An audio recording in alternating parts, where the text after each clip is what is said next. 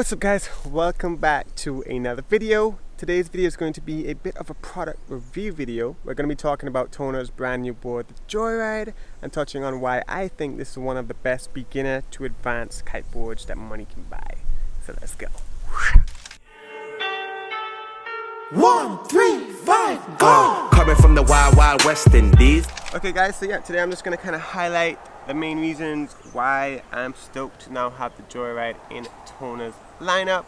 If you're brand new to Toner, basically we have three boards on our lineup. We have the Pop 2.0, which is the board I ride, the Flow 2.0, which is the board that Andre Phillip rides, and then the Joyride, which is kind of the board for everyone. So today I'm going to highlight 5 reasons why you might want to check out the Joyride versus the Pop or Flow.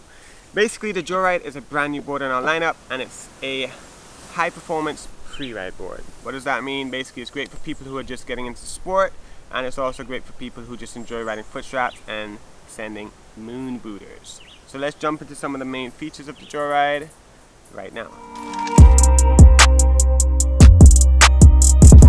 So first off, the Joyride is our first board that comes as a complete setup. So you get the Toner slippers with it, you get a handle, and you get 1.5-inch booster fins with it. So it's a board that you can just buy and basically get straight out on the water and start progressing your riding. 2, the Joyride actually comes in a wide range of sizes. We have a 132, we have a 136, we have a 139, and a 145. And the 145 is kind of the ultimate beginner board because it's a great size for beginners, and it also comes with a double row of inserts. And having the double row of inserts is a very useful thing for someone who's just getting into riding and trying to go upwind, because it allows you to actually put your Toner slippers or any foot straps kind of further back on the board, and that just allows you to hold your edge a little bit more on a bigger board, and really just makes the process of learning how to hold an edge and go upwind a lot easier. Along with that, the Joyride also has a refined rocker line, so it has a little bit less rocker than the Pop and Flow, but it also has a wood core and a carbon panel across the center of the board.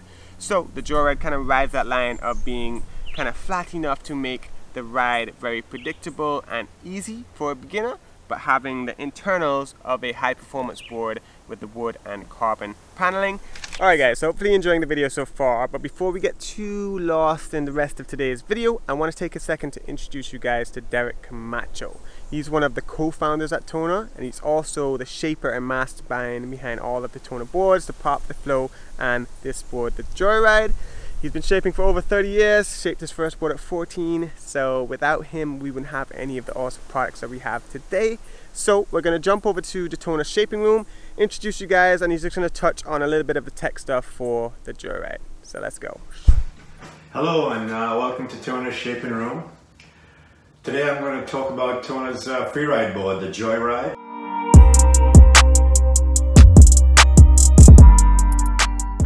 So the Joyride is a very versatile board. It's designed very, very clean.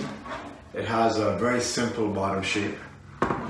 It has basically a simple concave in the middle, as you can see there. And as you move it towards the feet position, it goes flat with a nice flat entry up the tail.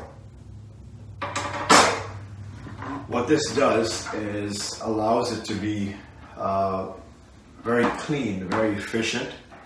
So it's a fast board, and it also allows you to handle stronger winds and chop conditions very nicely, because there's not a lot going on underneath the board at all. The water is a very clean release off the tail of the board. So it's actually great for learning. It's great for choppy conditions, and it's great for flat, glassy water.